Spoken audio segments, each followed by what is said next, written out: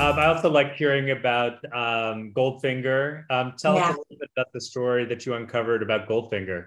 So through the recording session sheets, there are all these like filed away handwritten notes about the actual recording session. So we knew that I heard the story about Goldfinger, but I wasn't sure, we didn't have any interviews or something, we hadn't found anything that actually told the story. And then I could see from the recording sessions that Jimmy Page played guitar on the Goldfinger John Barry Bond session. And then we found this great interview with Dame Shirley Bassey, and basically he was able to tell the story of how she, they played it and they had on the projection, they had the end credits, and Shirley Bassey had to hold that end note until the end credits had finished. And she was like, the story goes, she collapsed on the floor. She held the note, but she gave it everything and she collapsed on the floor, and afterwards. So it's this beautiful drama. that was an amazing. And she's such an incredible, talent. I was so happy to be able to include her in the documentary. So yeah, it's a strong story. Yeah. And Pink Floyd is another group that got their start there. I think they're known as the Tea Set initially. The Tea Set. And I was really I was keen to sort of include Syd Barrett, because he was such a talent and one of the ones that started the band. And in interviewing Roger Waters and David Gilmour, you could really tell their love for him and that they thought he was a creative genius. And I think in both of the interviews you can see how much they miss him and how sad they were to have lost him in that way.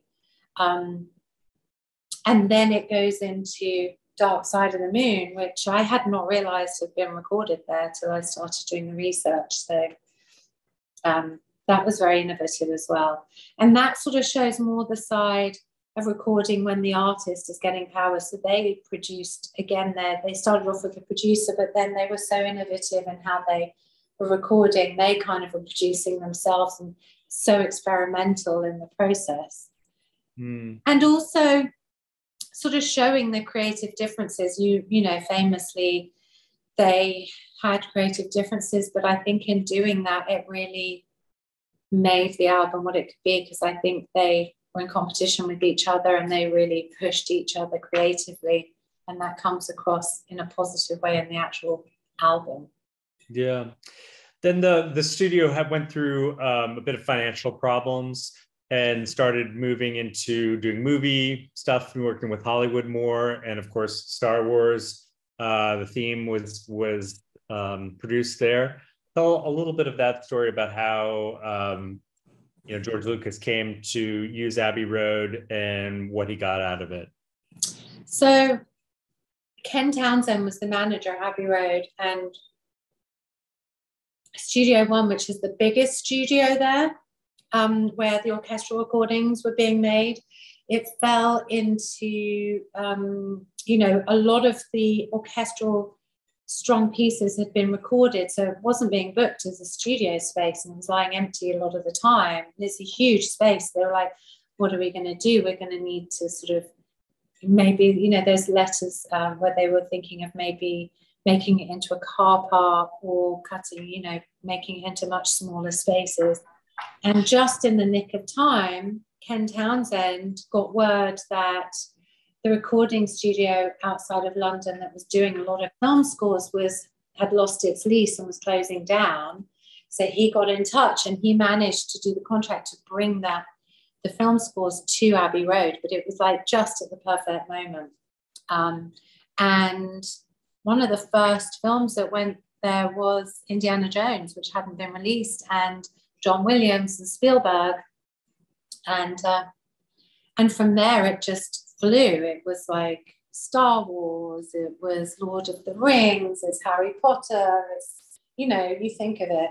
To this day, a lot of the big main movie soundtracks are recorded there. Also, one of the great things about Abbey Road is it's like the London Philharmonic, or the John Williams talks about it. It's recording with those orchestras. The people that work in London and at Abbey Road are people that you know, people will have travelled to come and work in that space. And the acoustics they're clever. They haven't messed with Studio 1 and Studio 2. So the acoustics, the feel of that space and the sound it gives is the same now as it was then. Yeah, yeah.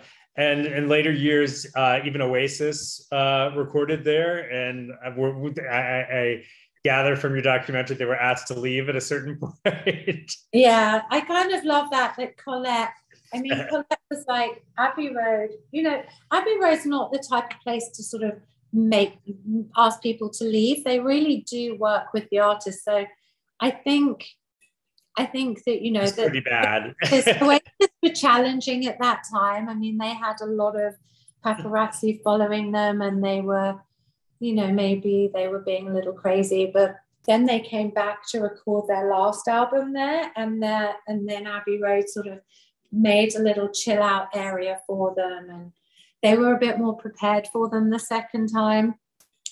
But I was able to interview Noel Gallagher and Liam Gallagher, I mean, separately, but it meant a lot to me to have both of their voices included and to have, you know, them in that section, because you know, it's strong. And that part of recording history for Abbey Road was sort of coming round full circle, because it was bands coming in that were influenced by the previous recordings historically, like the Beatles and Pink Floyd. It was sort of the next generation coming in and recording there and sort of pushing boundaries still, but being influenced by the original recordings. Thanks for watching the You Interview channel. With over 3,000 original celebrity videos, we have one of the largest collections of celebrity interviews anywhere. So remember to like and comment on our videos and subscribe to the channel. If you want to get more involved, you can become a member of the channel. Membership has its perks. You can see exclusive celebrity videos and get the opportunity to ask our celebrity guests questions. We can't wait to hear from you.